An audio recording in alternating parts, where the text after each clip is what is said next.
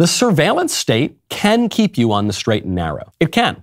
People don't want to hear it, but it's true. I mean, this is how a lot of those anti-porn apps work. I think it was Matt Fradd, really great podcaster, was talking about this, that you get, if you want to quit porn, if you have an addiction to porn, you get some of these apps and services that basically whenever you look at a porn website, it just emails whoever you tell it to email. So it can be a buddy, it could be your wife, it could be, and so it's a voluntary kind of surveillance. But if you know, voluntary or not, if you know that every single thing that you type into your computer is going to be seen by somebody else, you're probably not going to go to that naughty website that you want to go to. If you're living in China, say, and you know all your searches are going to be seen by the government, you're also probably not going to Google things like democracy or how to lead a political revolution or things like that. But even just in our personal lives, if we know that somebody is watching, we're probably going to be a little better behaved.